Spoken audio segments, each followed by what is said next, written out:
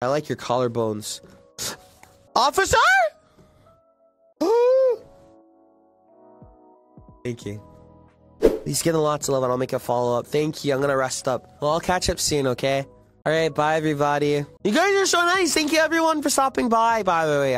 I'll stream later. Thank you. I really appreciate. I hope that seeing me can motivate you, because the thing I wanted to be very apparent about when I joined this company is that I am a very flawed person and I am not really perfect at anything.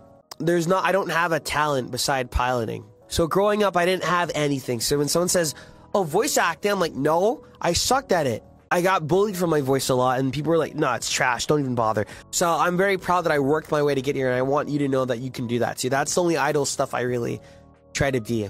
Just to let you know, like, you can do it too, but not just to say, oh, anyone can. I'm saying a fuck up can do it too, that type of thing. Or even if you're an asshole, you can turn around. Because to me, that's way more motivating than seeing like someone being super nice on a TV show, and I'm like, yeah, they're great, but they don't have they don't have the anger issues I do, and the issues you had to deal with like after you go, oh fuck, what have I done? I don't see that. But when I see characters like that get better, then I go, holy shit, that hits different. I like that more and more. Because when I see people who are super nice, I go, that's nice, but I can't be like that.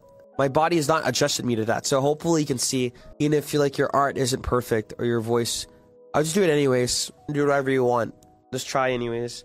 And then only give up because you specifically want to give up. And just go, nah, there's nothing in it for me. Don't give up just because you think it's you. That's it. That's the only real idle speeches I can give. I only want to give it when I feel like it too. So I apologize if there's a moment where I should say it. I'm very stubborn, so I don't like saying it when I don't feel it yet or it's on the mind. Okay. Goodbye.